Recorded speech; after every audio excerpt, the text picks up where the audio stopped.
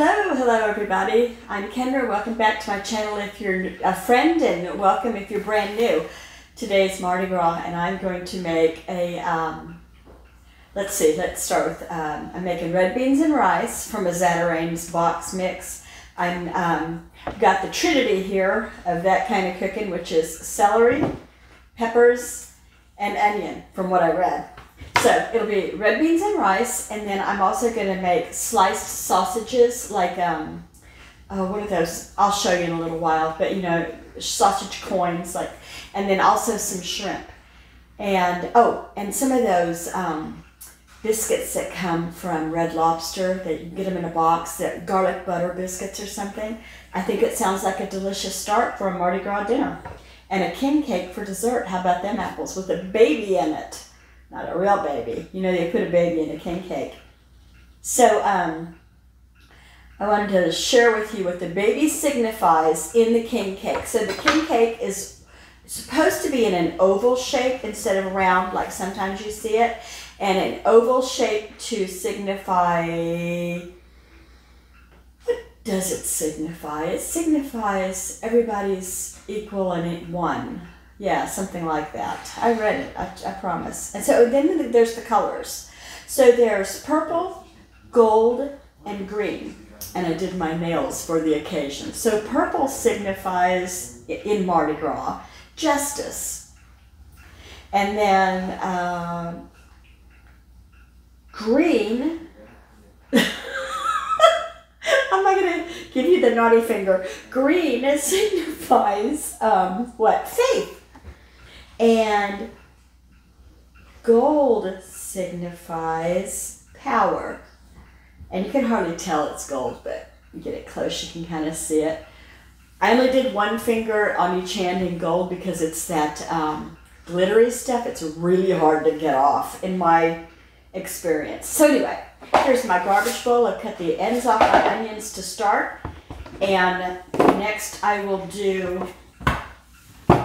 go ahead and just chop up these celeries to just small pieces. I got 3 stalks here. I know that this Zatarain's mix will probably come with what I need, but I always like to mess around, like my son says, pirate my recipes.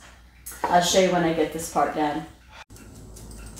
Onions or celery are done, and now I just need to chop up these peppers.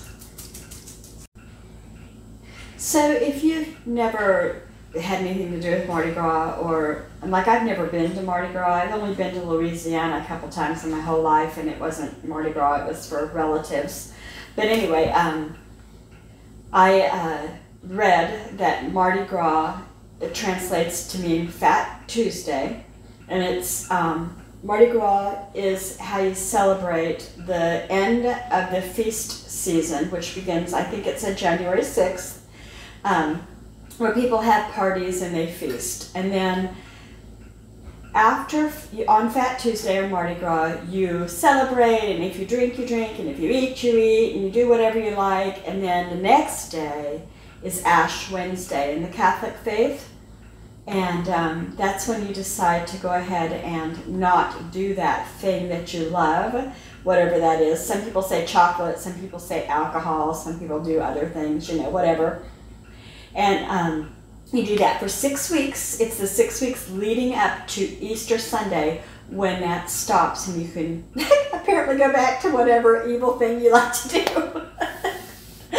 And you know what? Like I said, I'm really I'm not an expert at all in any of this, but I'm just telling you what I think I comprehended by reading. And if you are big into Mardi Gras, have been to Mardi Gras, I would love to hear about it.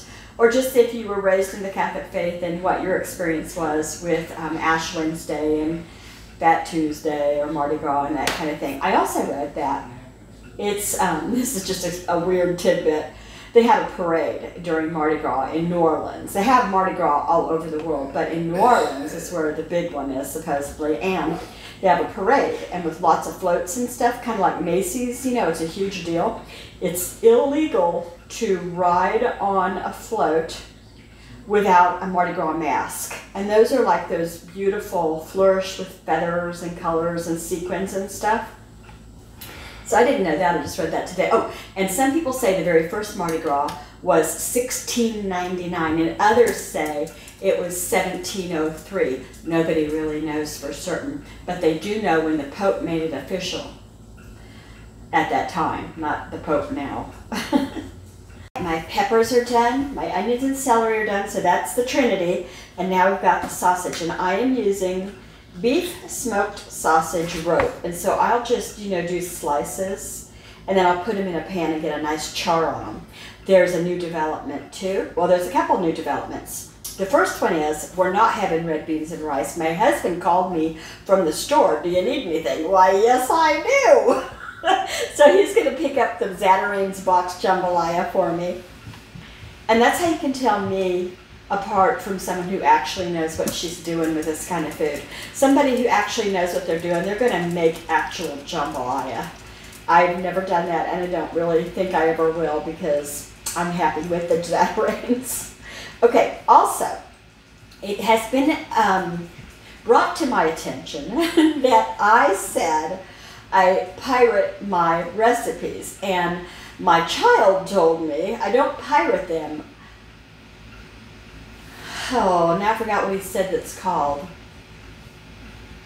I'm gonna have to find out and get back to you. Here they are to start, but I'm gonna make them much smaller, and I'll show you when that comes out.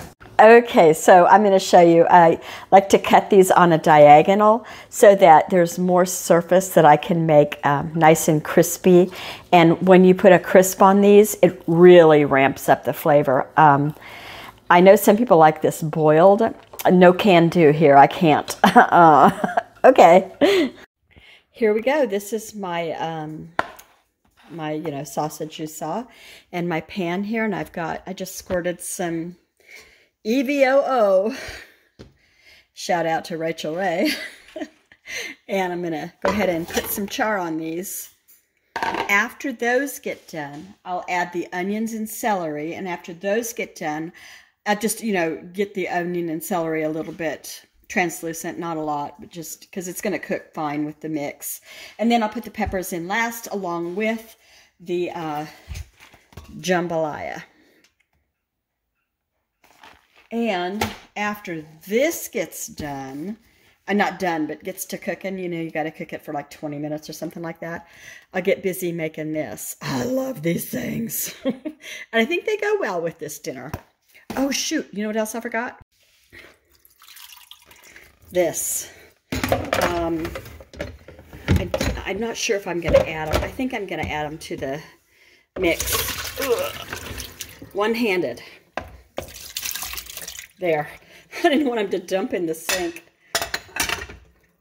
Stay. There we go. These were frozen just a few minutes ago, and I was soaking them in water to get them nice and softened. So there you have it. Those would be tasty too in that. Had to get 3 boxes because all they had were the little bitty boxes. See, they're the size of my hand, and I usually get the family size. So I told him go ahead and get 3. Jeez, I just had a big old accident here with the shrimp. So I was going to season them just a little bit, and so I opened up this shaker part, and this whole part came open, and I dumped half of this in there. So I've been rinsing it out now. It'll be okay.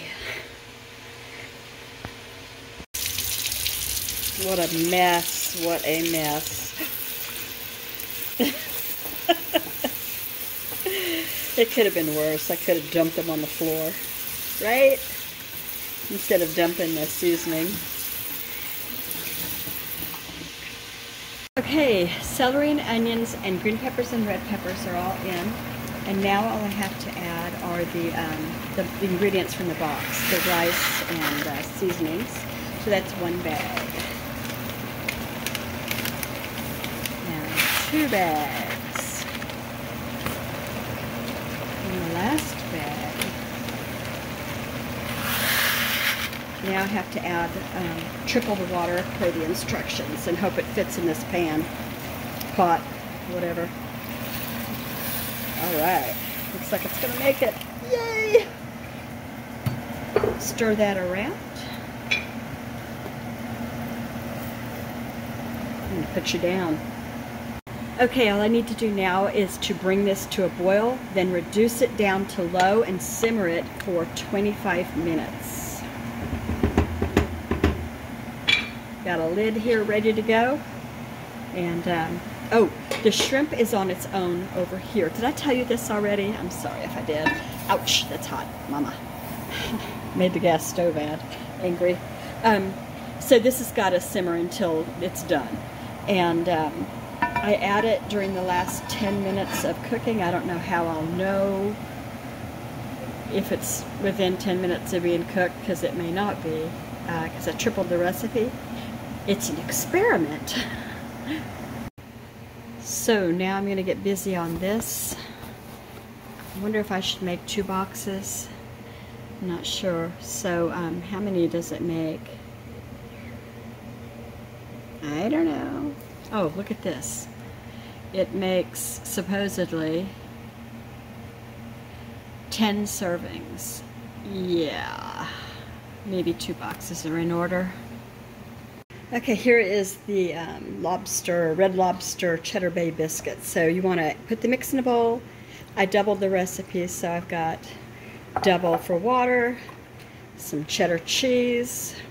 Now there's also seasoning packets, so when these come out of the oven, I'm gonna melt some butter, put this in it, and paint each biscuit. Num num num. Good stuff, Maynard. So the dough is ready for the biscuits. The oven just beeped, 425, and then I've lined a baking cookie sheet with parchment paper, and I will use my largest cookie scoop to make each biscuit. Bowl is empty. Biscuits are on. Oh, look at the dishes and the carnage. Okay, so here is a stick of butter. So it was ½ cup for each box. I am going to put the butter paper over this in the microwave. So if we have any mishaps, I think I'll put the cover over it too, the microwave cover, the dish cover that I have in there. And after it's all melted, I'll add this, and it'll be ready to be painted onto it as soon as they come out. The shrimp is done, and this is working on thinking about being done. The mix, and just brush it on. This is where all the flavor comes from, and the cheese that you put in here. There's a full cup, probably more, because I really only eyeballed it per usual. Probably more cheese than it called for. And I'll show you the bottom of one. As soon as I get this done, this is way too much butter. I wonder if you could freeze this and then use it on another biscuit type. I bet you could. People freeze butter. This just has some, you know, herbs in it. I've got my assistant here, Miss Amanda, and she is doing the filming for me because I don't have 3 hands. Okay, what do you think? Enough? Yes. Okay. Okay. Oh, they feel really soft though. Probably because I put too much cheese in them. So they're going to break apart, but they're going to be, can you see them? Ow, yes. Ow, ow. Okay. So this is Amanda's plate, and she's having, you know, the jambalaya and a cheddar bay biscuit and some fruit. And this is a sweet iced tea. She doesn't put ice in her iced tea. I don't know about that. I need lots of ice. And this is my son's, and you could smell it from way over here because he dumps all that Tabasco on it. Ooh, wait. Okay, this is it. Hope you have a happy, happy Mardi Gras, and take care of yourself. Bye-bye.